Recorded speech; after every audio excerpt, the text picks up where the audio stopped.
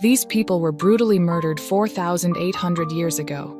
They were discovered in 2005 by workers in a gravel mine in Germany. The graves were circular pits surrounded by trenches, and it seems that there was a burial mound above them. There were 13 people in the graves, 2 men, 3 women, and 8 children. The bodies were lying on their sides, sometimes facing each other. Next to the men lay stone axes, and next to the women flint implements, bone needles, and pendants made of animal teeth. In one of the graves lay a woman about 35 years old with 3 children, an infant, 5 and 8 years old. The infant lay on the woman's chest and the other 2 children behind her back. 5 of the 13 had signs of abuse present. One of the women had an arrowhead lodged in her vertebrae. Apparently, the settlement had been raided.